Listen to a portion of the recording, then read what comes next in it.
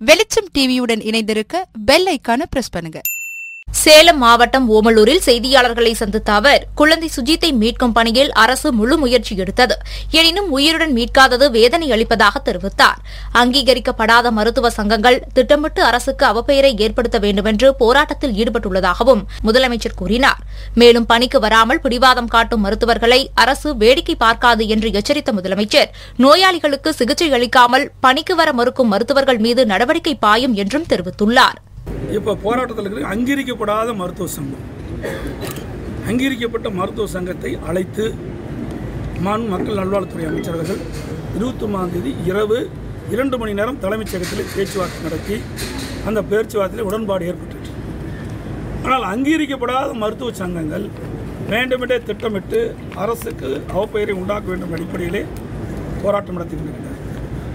எனவே எங்களை பொறுத்த வரைக்கும் உங்களுக்கு நன்றாக தெரியும், அவருடைய சங்கத்தின் சார்பாக தேர்தல் நடைபெற்று முடிந்து வெற்றி பெற்றவர்கள் அங்கீகரிக்கப்பட்ட சங்கம் என்று அவர்களே அங்கீகரித்திருக்கிறார்கள்.